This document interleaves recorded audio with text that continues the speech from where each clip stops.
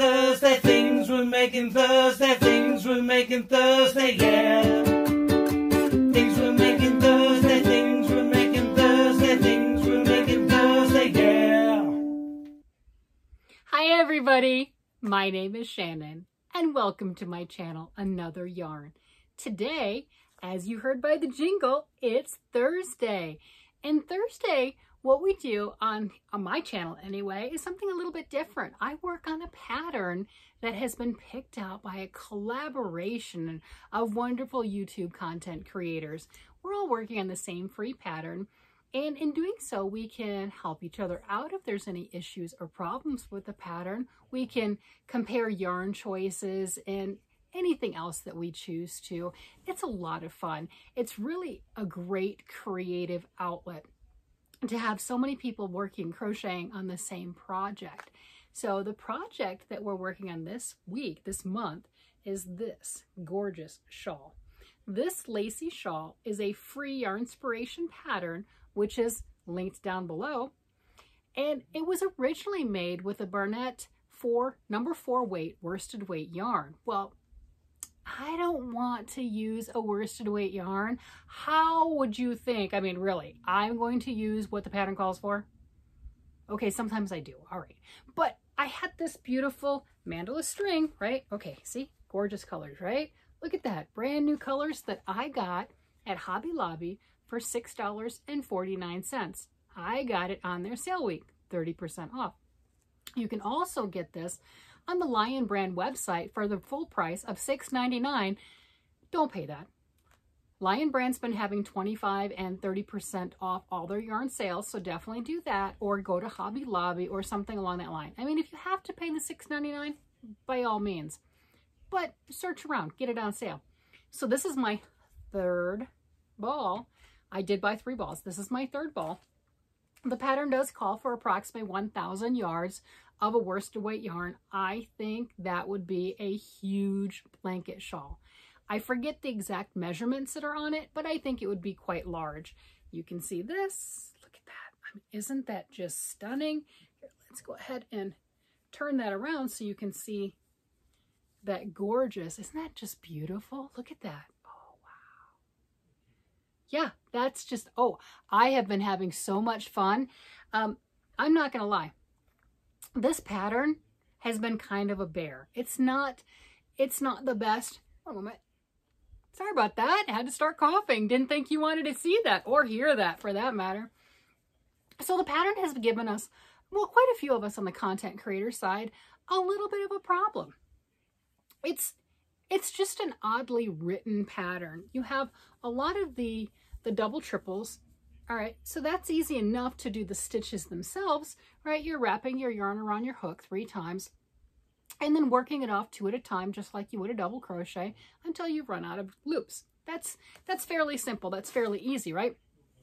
Well, the problem comes when you have, see how these stitches right here are stacked on each other? So they're 2 clusters of 5. Generally, if you're doing a ripple or something along that line in crochet, it's a very defined where that space is for those 5. Normally it would be a shell, like a double crochet or something, but it would be very, very defined. I think because the stitches are so long, and then you can see, you can see where the hole is right here, right where I got the crochet hook. Now, does that go to the stitch to the right of you or the left of you? And that's where it looks funny, because when you're trying to put those 5 double triples on top of each other, they're not always stacked. They look like they're, you know, on one side or the other. So it's a little harder to see, and it's caused some issues. So we'll end up with an incorrect number at the start of the row where you're adding on more of those shells, which is just an odd formation on how that's done, because it's reminiscent of a bat. A lot of people have called it like a bat shape, and it does kind of look like that. So I'm not gonna lie, at this point I'm on my 3rd ball. I've gone through the entire chart that they have up to around 11, row 11, and then it's written words after that. I've pulled it out a couple times where I've had issues.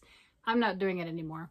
What I do now is, I'm not done, is I come over here on this edge, and whatever I do to these 5 cluster stitches, right? You know, so if I've got spaces in between here, I count how many I've done, how many solid stitches, and I make sure on the other side I do the same.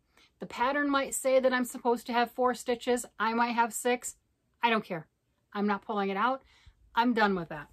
So as long as I consistently keep that, the stuff in the center, I've got that down. I'm pretty good with that. That's not an issue. And then when you come here to the very center point, I'm doing the same thing. If I don't have the increases the way that it's called for, I don't care. It lays flat. It looks pretty. If I'm off 2 or 3 stitches at this point, this is the 4th week into the project. I've got next week, I'll have this one done. I'll have my other project done, and we'll be announcing the new project. I'm not spending any more time on it. I've spent enough time on this. I think it looks stunning the way it is.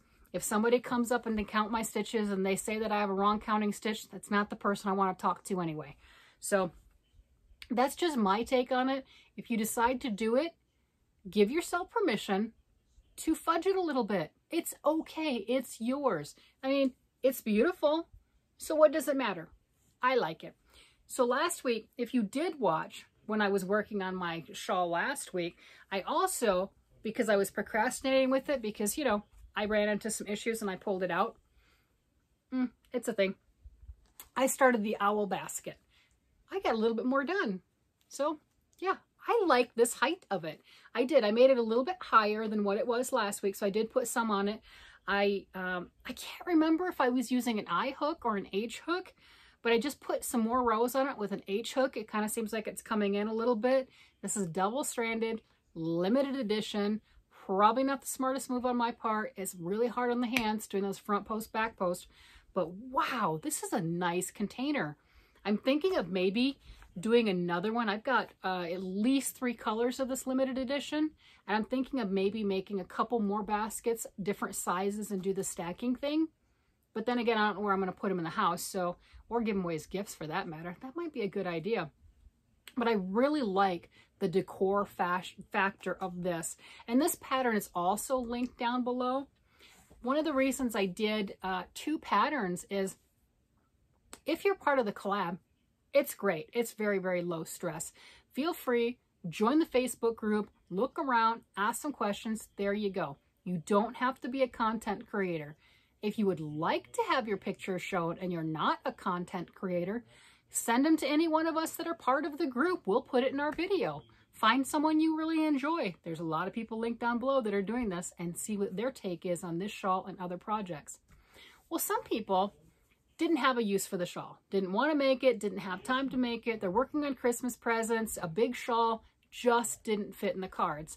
So there's quite a few people that decided to do the owl basket this month instead because they really liked it, or maybe they just didn't do it. They weren't part of the group at that point.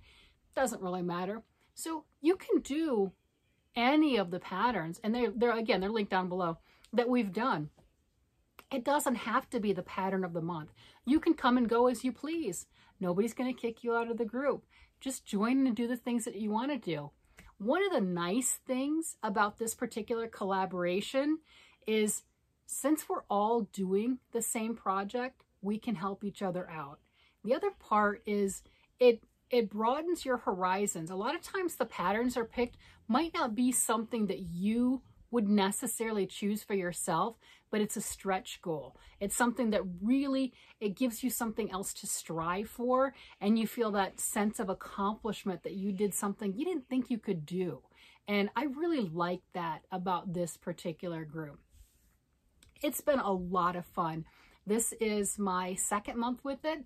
I'm going to obviously continue. It is a lot of fun. I'm looking forward to, just like everybody else, finding out next week what our next project's going to be. So in the next video, the final Thursday of the month, we announce for the next month.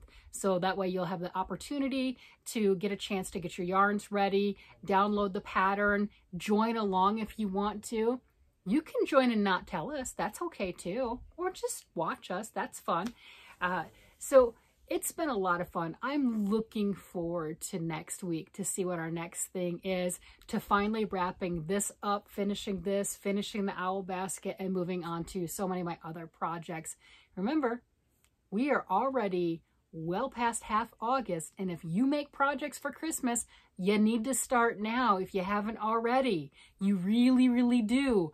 December is so much closer than you think. All right, everybody. Thank you so much for joining me. Thank you for listening to my Things We're Making Thursday and my beautiful shawl. Wouldn't this make a fantastic beach cover-up? I mean, oh my gosh, the colors on this. Thanks again, everyone. You have a wonderful day, night, evening, whatever it happens to be. Bye-bye.